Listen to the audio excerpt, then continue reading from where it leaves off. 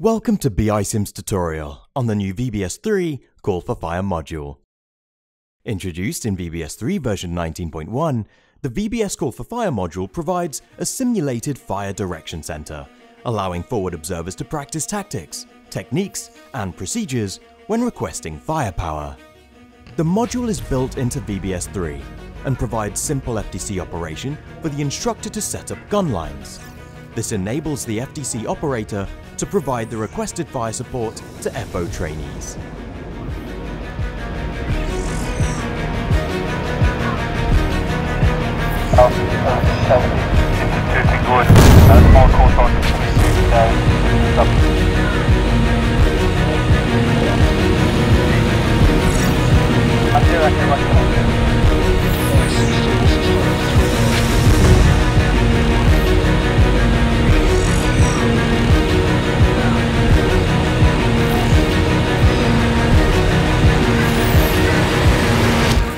In this video, we'll show you how the new Call for Fire module works in a training scenario.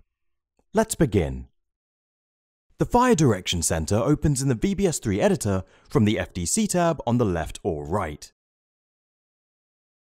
When open, VBS Call for Fire displays two interfaces. The left side is the Fire Direction Center. The right is the gunline details. Next, we select the location for our gunlines. We'll call this gunline Thunder. The target prefix is Alpha Alpha. This is completely customizable, whatever your doctrine might be. We'll place our gunline marker on the 2D map, and the marker will expand as we build it out.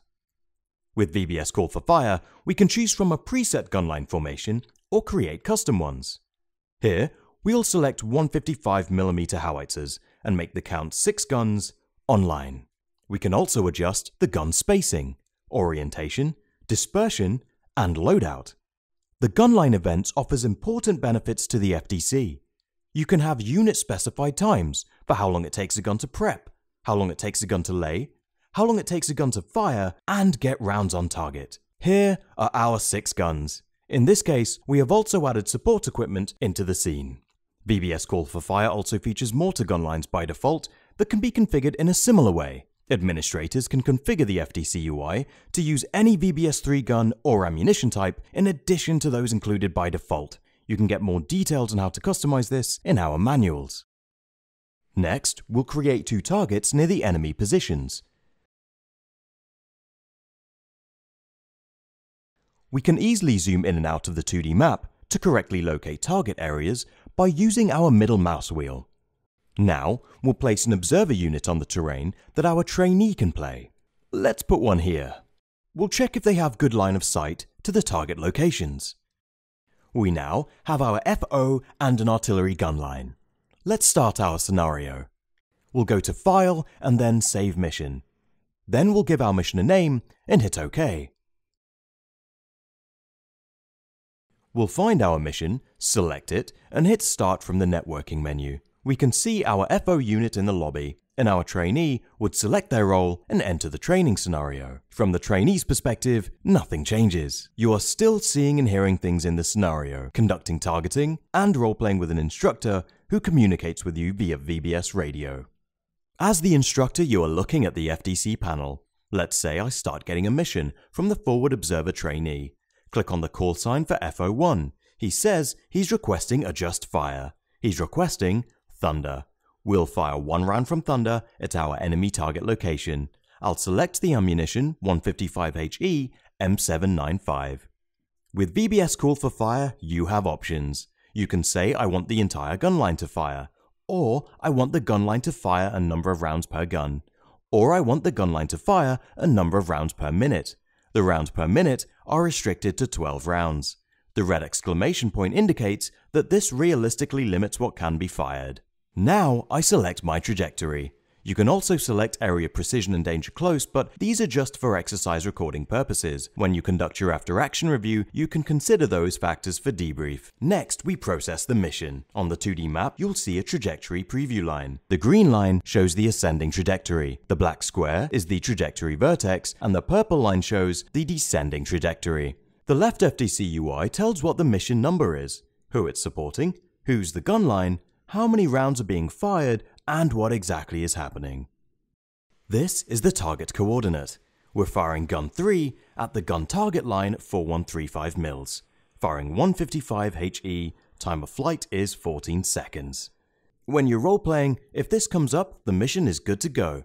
If the mission is not good to go, suppose I'm out of range for example, you will get a warning that says, try again. As an instructor, communicate this information back to the FO trainee. If everything is good to go, I hit Start Mission.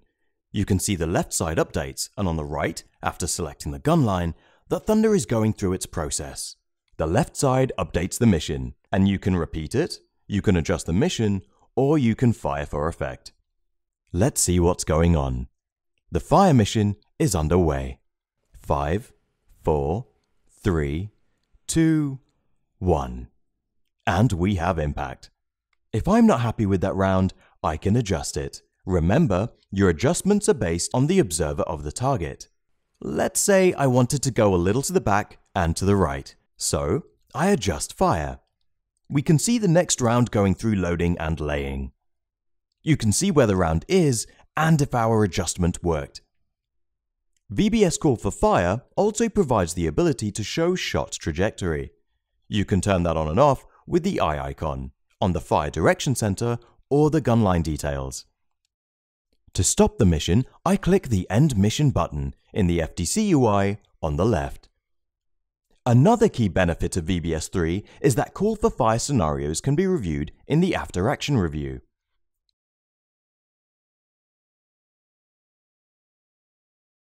To playback missions from the FTC, select and highlight the Fire mission entry in the Mission Playback interface. Use the Play, Reverse, and Forward buttons to control the AAR. As you can see from our tutorial, VBS Call for Fire offers a workflow that FOs and FISTs will be very familiar with, and is very easy to set up. That concludes our VBS3 Call for Fire tutorial. Thanks for watching.